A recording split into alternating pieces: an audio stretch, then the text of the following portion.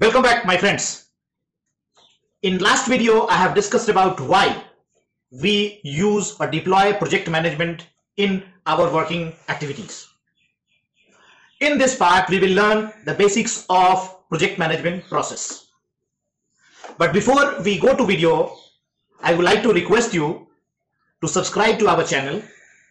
And if you like the video, do share it with your friends and also give your feedback and comments at the comments section below.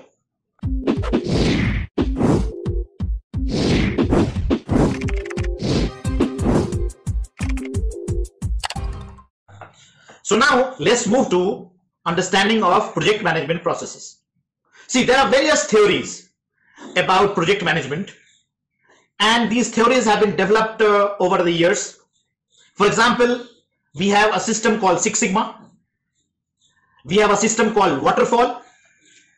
We also have a system, well-established process called agile process.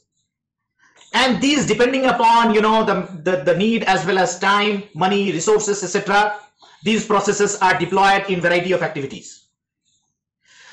But for our understanding, which is more relevant for our translation management process, I have chosen a process which is widely accepted by major companies. And these processes that we have just mentioned also deploy them. And in this, there are four elements. One is initiation, when you initiate something, right? The second one is after the initiation, you plan. This is planning stage. And third stage is execution and control, when you start implementing your project and control them, at variety of stages. And the fourth one is closure. You close and the project is over. You seek the feedback, implement it, and then build the client. So let's look at this, the graph that we have just developed.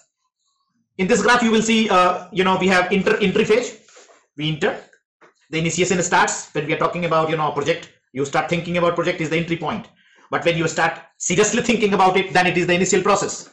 And when you become more serious, then you start planning, what we have to do, what we have to do that, how much is the cost, how much is the time, who will do it, what are the resources available, how we will do it, all these who, why, how, and when, and how much, etc. We have talked about it in our previous video. And you start executing it. Once everything is decided, you enter into the execution mode, and parallelly you put checkpoints at everywhere, so that whenever anything critical, whenever anything improvement needed, you improve upon. And this is a continuous process, until you complete your project and until you deliver it to your client and until you get the funds, until you get the feedback even. So as long as these things are there, they are a continuous process. A project which has already been executed is very helpful for us, because it also helps us to create a kind of blueprints for future. It also helps us to understand risk and rewards for the future. So experience matters, in any project. So don't forget that if a project is over, your thing is gone. Your project is over. If the client has got the project, but what is left is is the fees that you received plus the experience that you gain. So that is the reason why, experienced project managers are very valuable for any organizations. Because they are the ones who have undergone, the process. They have deployed it. They have used it. They have done hit and trial, and they have, they know, they can foresee problems in advance, and they also know how to solve those problems. So therefore, the experienced project managers are very important for any organizations when we are talking about deployment of any project management process. So let's move on to our another set of activities that we have just understood in the graph. And the first phase that comes into picture is planning.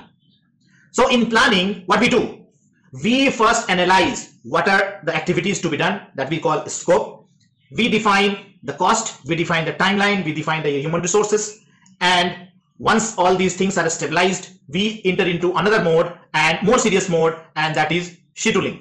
So what we do in scheduling, whatever plans that we have done, for every plan, we define a timeline, we define a schedule.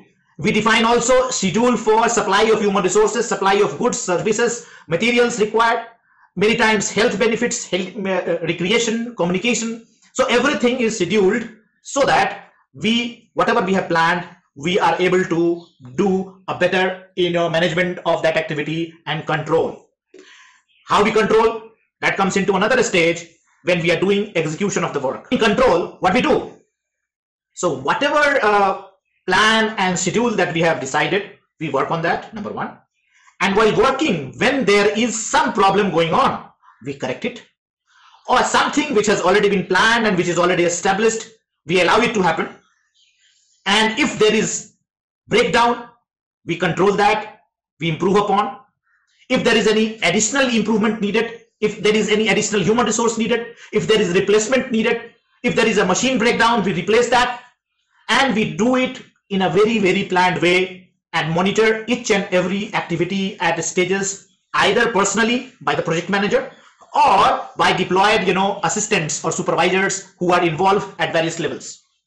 And in doing all these activities, there is a communication going on between all the stakeholders, because if we do not communicate, we will not be able to understand immediate problems, right? And above and all, whatever is happening is documented, because documentation later on helps you, understand in totality what is going on in the project and what is there, what are the strengths, what are the weaknesses. If there is something slow going on, there you can deploy more people to speed it up. If something has happened quickly and if human resources are free there, you can engage them in some other activities. So this kind of continuous monitoring, continuous improvement, identifying the mistakes, identifying the errors, and then improving upon, documenting it, improving upon, documenting it. This is how we also, through project management, apply total quality control. We will talk about total quality control in our, when we will be talking about quality management in our translation process, we will talk about that. But for the time being, let's understand that when we deploy all these stages in any of our projects, it becomes easy for us to do it. Number one, control the cost. Number two, do the work effectively, make the client happy, and grow business. So my friends, if whatever we have learned in this class as well as in last class, if we deploy that in our translation process, it becomes easy for us to effectively manage a project. We can manage a small project well. We can scale up medium, large, and extra large. 1-man enterprise to 1,000-man enterprise. It's very stratified, structured, and then execution becomes easy, my friends. That's all for today. Before you go, I again request you, if you like the video, please do subscribe the channel, press the bell button for latest updates, and stay tuned. Till then, goodbye and adios.